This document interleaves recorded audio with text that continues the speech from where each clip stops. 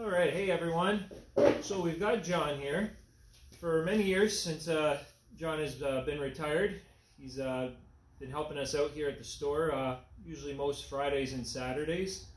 And you know, John has always liked fishing, has done all types for different species in different locations. But John, for the last few years, you've really gotten into trout fishing, specifically river fishing. Yeah, I've done steelhead fishing probably for the last probably 40 years, if not more. But it's really evolved over the last few years, and we're seeing that more and more people are getting into it. And Mark talked to me and said, well, why don't we do a little seminar? Because we do have a lot of new people coming into the shop that just want to really start and are just trying to figure out where to start and some of the, just basically the basics on getting started in float fishing. So we thought we'd do this little bit of an update today. Sure. So why, John, why do you think float fishing has become a little bit more popular over the last number of years versus bottom bounce type of fishing? Well, I think it goes back to probably back even in the 80s. I think float fishing started in the 80s. And a lot of people probably brought it over from probably in Europe where there was a lot of float fishing. On the West Coast, there's probably a little bit more float fishing. But prior to that, most people bottom bounced. And it's a real art to be able to fish a river bottom bouncing, and that there's lots of rocks in the river. Now, if you fished in a nice pebbly stretch of water, it's fine, but there's always those big snags. And the one thing that you were able to do with float fishing is suspend your bait above those rocks and position it and fish it so that it's a little easier to fish. Bottom bouncing is a real knack in that you really have to have the feel on what that bite is, and float fishing does simplify that quite a bit. The early years, a lot of guys I remember first started were using like fly rods and just a small float, like a 9-foot fly rod and float, and then it's evolved now over the last probably 20-30 years where, you know, most people are using anywhere from 11 to 15-foot float rods with center pin reels. So it's continued to evolve, and more people are getting into it. Right. So. Yeah. No, it's I guess it's a way too that you know, there's people who want to get into fishing more and want to target the steelhead and you know, browns and other fish that we caught float fishing. But you know, there's lots of spots within southern Ontario that, you know, you can get into, and once it's a little bit of a cost to get set up initially, but once you're set up, you're set for a while, except for just replacing terminal tackle every so often, as opposed to, you know, owning, you know, a boat and all the maintenance and everything that goes with that. So, and I guess the season's a nice length. You know, it can start, you know, in October some years and go right through mid-May sometimes, depending on the weather for the most part. So, and you can target different fish, like in the, you know, in the early season as the salmon are coming in, a lot of guys are float fishing for the salmon. And then as the steelhead start following, you know, that's when more and more people are actually, you know, targeting that steelhead run that comes in. And right now, as we're getting into early November, this is starting to be prime time steelheading. The water's getting cooler now, and you know, the steelhead are feeding on whatever salmon eggs that are left in the river, and now we can fishing on bugs and streamers and stuff. And you know, between now and the end of December is when the real hardcore steelheaders really go at it. So.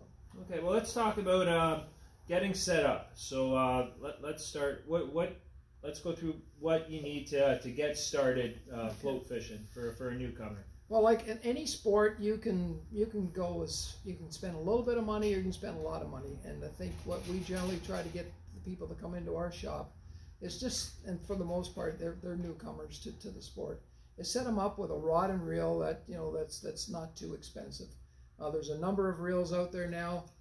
For example, you know, Raven makes this Helix reel now. This is like a 5-inch Helix. You can get that reel for about $200, and you can set that up with a rod, like a 13-foot float rod, like $130 to $180.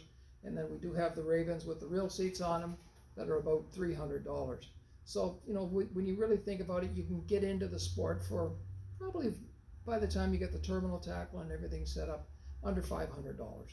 You know, besides that, you definitely would need to get a pair of decent waders, because you're fishing at this time of the year. The water's cold, and you want to have some decent waders so you can walk and not get wet. So, but once you have that set up, that's a nice basis to start, and then from there the sky's the limit. Now you can go out and buy, float reels up to $1,500, maybe even more.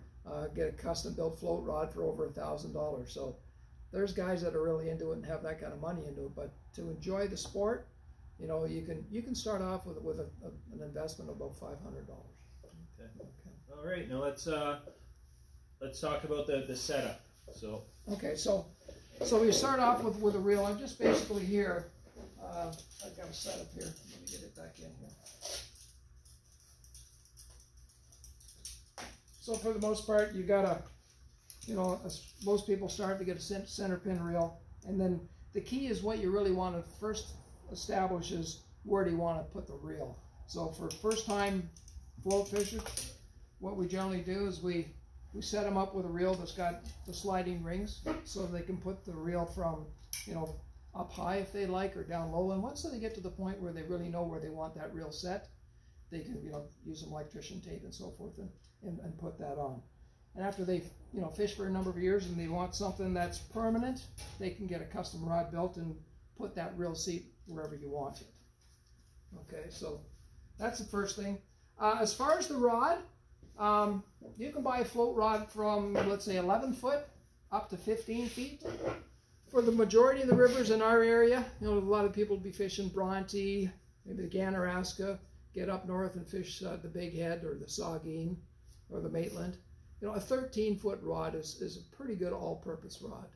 A lot of people first getting into it will say, boy, that's quite a long rod. I don't know if I need one that long. But the key to float fishing is that you want to make sure that your line is not touching the water when you're fishing. So you want to have direct contact from the top of your rod tip to where your float is in the water, so that you have control and you can see your bites and so forth. So that's a good thing to basically look at. So if you're fishing a small river like the Bronte, you can get away with 11-foot rod. But if you're getting into some of the larger rivers where you're going to be fishing pools that are a little bit further out, you want to get to at least a 13-foot rod. Okay, so obviously the float reel is the ideal way to go. Can you use a spinning reel to float fish a river? Oh, absolutely. And a lot of guys, start by using the spinning reel. The one thing that the spinning reel does do for you, if you're fishing a larger river, you can cast the spinning reel a little bit further if you want to get out into the farther pools. It's harder to let the line out, but a lot of people do that. But just for cost sake initially, and if you're not sure if you're really going to like it, you can start off with a spinning reel. But for the most part, you're going to be fishing runs and so forth that are going to be a little bit closer to you. The float reel allows you to throw the line out, your float out, and then as that float moves down the river, the float reel spins and automatically lets the line out. So what you do is you control the spin of the reel with one of your fingers to try to slow that drift down a little bit so you can make the perfect presentation to the fish. Okay. Now I've also seen that some are using a bait casting reel as well as an alternative. And a lot of people do, and that's very popular as you get out into Western Canada and in the Western U.S. They're using substantially larger setups, bigger floats, heavier rigs. Mm-hmm. So and also those reels all have a drag on it. So when you're seeing a float reel like the ones that we're using here, your drag is basically your hand. You learn how to palm that reel when you get a fish on. And you'll get, the first time you do get a big fish on, you'll probably get your knuckles busted a little bit, or you could lose a fish, but there's quite a bit of force, and those things really spin once you get a fish on. So it takes a little bit getting used to palm that reel and basically put the drag onto it. But after a while, you get used to it. So. Okay, so let's, we've got the rod and the reel. What kind of line? Okay, so the line that's for your main line, we're recommending that you probably want to use like a 8 or 10 pound or 10 pound monofilament line. I like using something that's got color on it because I can't see all that well anymore, but it allows you to see where your line is going to your float. So that's just your main line. From there, you would put a length of, so if you're fishing a 10 pound mono main line, I would put on an 8 pound line in between the main line to where I'm going to attach my tippet. And that length, I use an 8-pound fluoro, about 6 feet long. So that goes from my main line. And then from there, I'll attach and put what I call my tippet or my leader length. And that's generally, it'll be a lighter test than what the other 2 lines are. So for the most part, in this time of year, we'll probably be using anywhere, maybe a 6-pound line.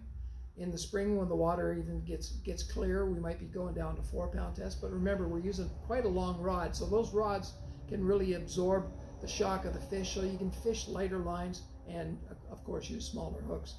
That leader length that you put from your second line is generally anywhere from 2 feet to 3 feet long, and then you put your bait on the end of that.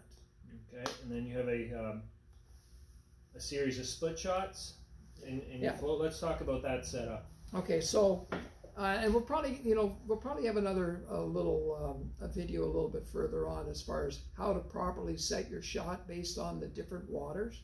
But if you, I don't know if we can see here, but you can go up to the camera. Yeah, if we look here, I've got this float set up here. So what you've got is, so let's say we here got, okay. So you got your float, needs residue.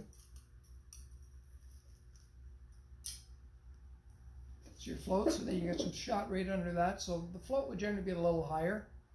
Put your shot, and then you have a number of shot running through to your swivel, and then from your swivel, there's about 30 inches to your bait and your hook.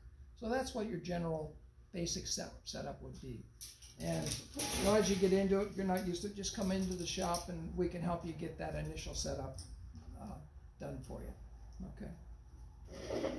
But it's just a matter of placing those shot between your float and your swivel, and you'd stagger them based on what the water conditions are. So if it's faster water, you'd put a little more weight on and stagger them closer to your swivel at the bottom. If it's a very slow moving pool, you could probably just position those shot in an equal distant amount down your line. Okay. The reason you do put a little bit more shot towards the bottom if it's faster water, because you want to get that line down as quick as you can to where the fish are.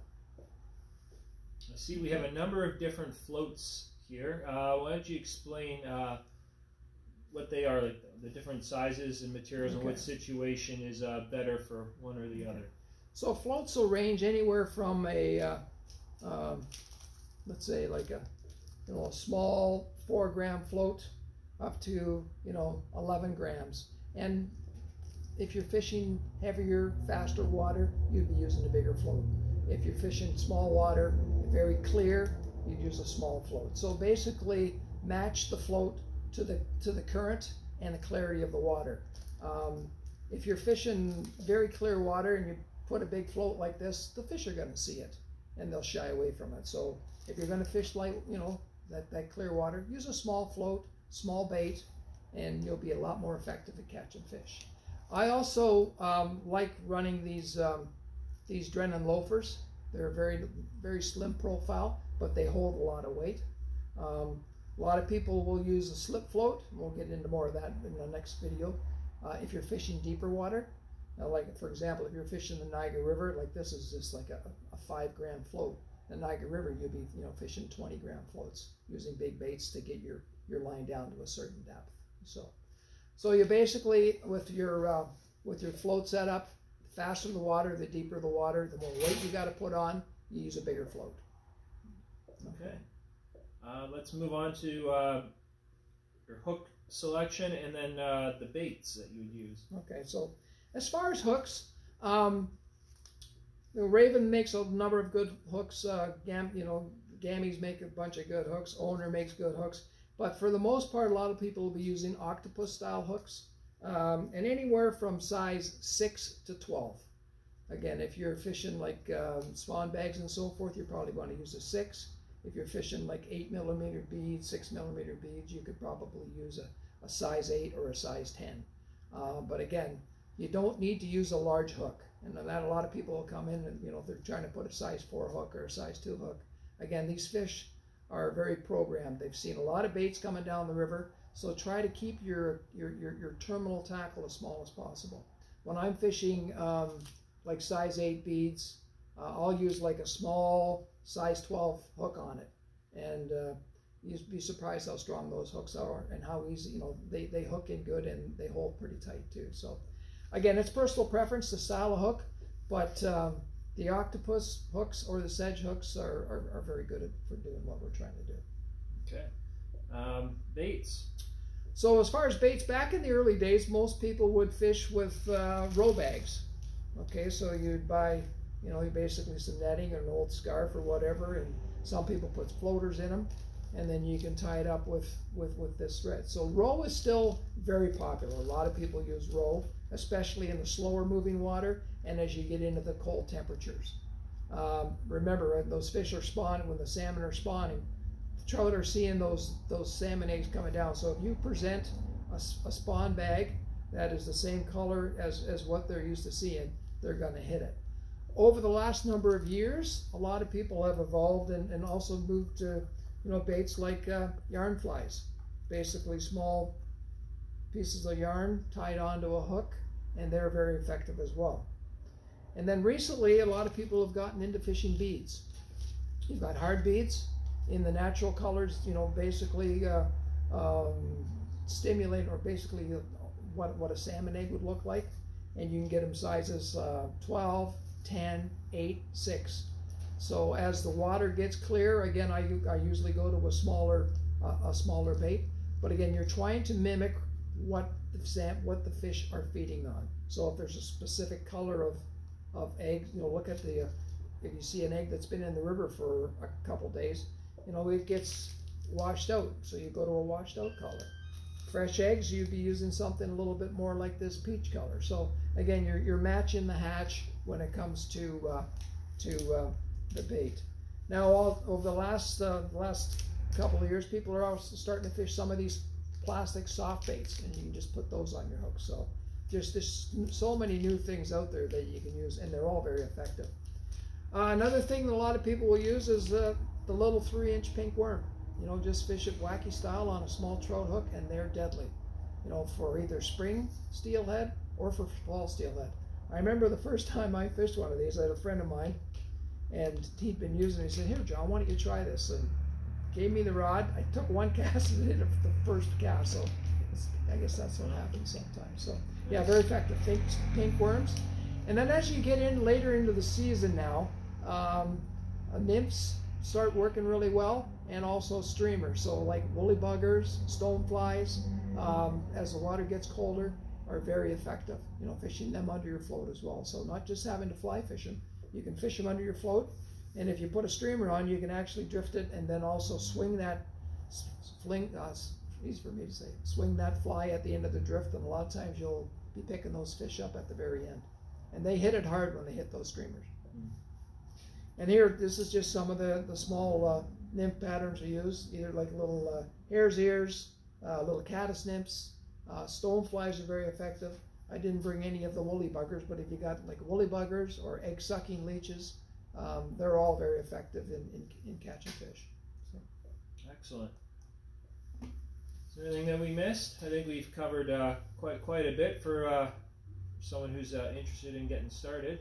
Yeah, so it's you know what, a lot of people, it's not as complicated as it looks to start. You know, the key thing is, you know, just get the basic setup, go to the river, and probably more importantly, is once you get the setup, is learning how to read the water and trying to figure out where the fish are. And we can get into some of those discussions in a future presentation. So. Okay. Well, but any questions? I'm generally here on Fridays and Saturdays.